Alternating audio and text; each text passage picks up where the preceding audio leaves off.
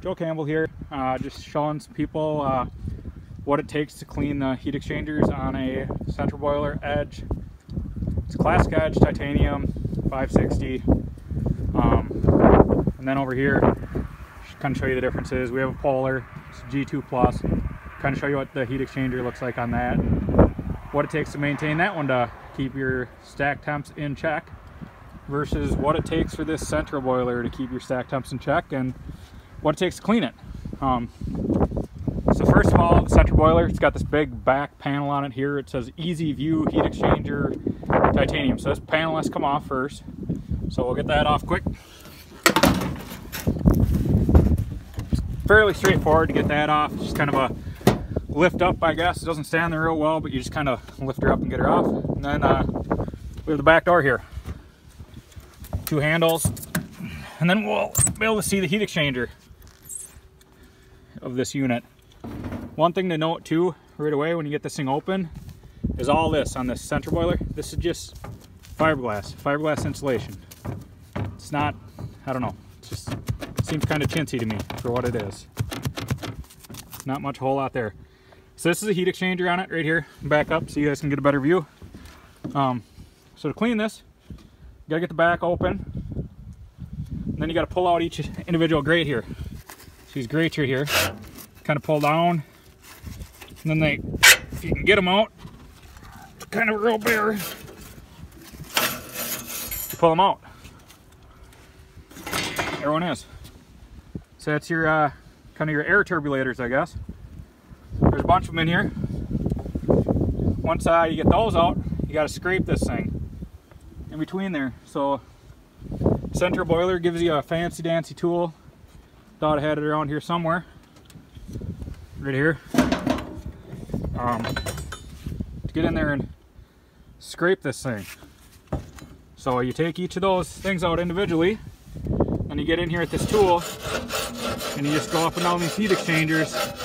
You literally scrape the whole thing up and down by hand to keep these clean. So I've been running this boiler for a couple months now, and I've noticed that if you don't clean these about once a week, what'll happen is your stack temp will come up significantly, 30, 40, 50 degrees, because they get so much buildup on them. And this is all nice dry ash, no creosote, which is good, because I've seen this boiler here full of creosote front to back. It's not doing it for me. It's working like it should, so that's good. But you know, again, to maintain it, you do have to clean these out almost once a week, and this is what it takes to do it. Kind of a bear, not ideal. So next door, we got the Polar.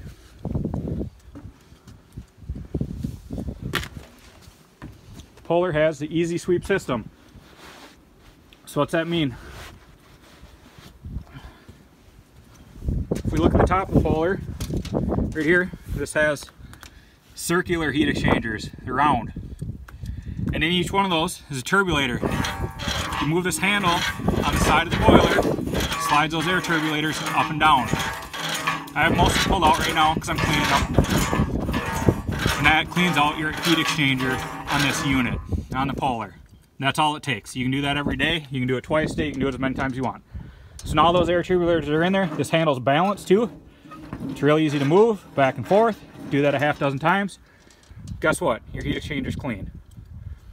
Once a year, I'll pull these out of here, vacuum out the top, and I'm doing this for spring cleaning. Pull it apart, vacuum out the top, and then take a bore brush, which is included with your boiler, right here, and clean them all out real good.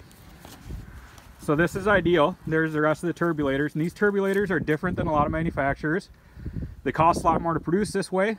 They use a lot more metal, but they create a lot more turbulent air and keep that stack temp really low, creating really good efficiency. One thing they do too is those tight curls, they actually clean those heat exchangers. You see the flat plates that are just twisted?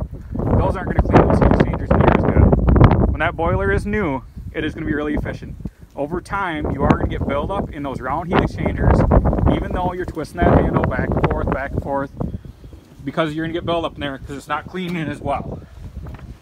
And the reason that Polar gives you access on the top is if you look down in here, These I haven't bore brushed them out yet. But you got some buildup in there. So they do need to be cleaned out better than you can do just these turbulators, turning them up and down with the handle. Take the bore brush, clean them out. If your boiler does not have access to the top of your heat exchanger tubes, like that, and it does not come with a bore brush, you will lose efficiency over time. You will get buildup in there that you cannot get out with your turbulators. Something to note with Polar versus center boiler here. Ease of use, ease of maintenance, very, very different.